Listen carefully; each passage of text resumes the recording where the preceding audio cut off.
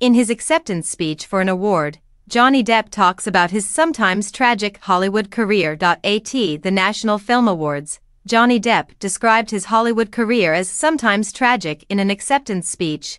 The 61-year-old Pirates of the Caribbean star received recognition for his performance in the French historical drama Jeanne du Barry, which follows the life of King Louis XV's principal mistress, Jeanne Vaubernier, in which Johnny Depp plays the monarch, while Jeanne du Barry has received mixed reviews, with the Independent's film critic Clarice Lowry scoring it 1 star out of 5.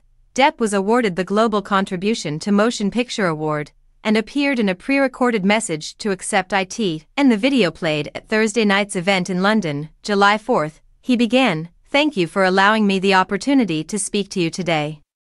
I feel very lucky, and I feel very honored that you, all of you, allow me to still continue to do the work that I love to do. The work that I do is inspired by all of you who have been along on this long road and comprehended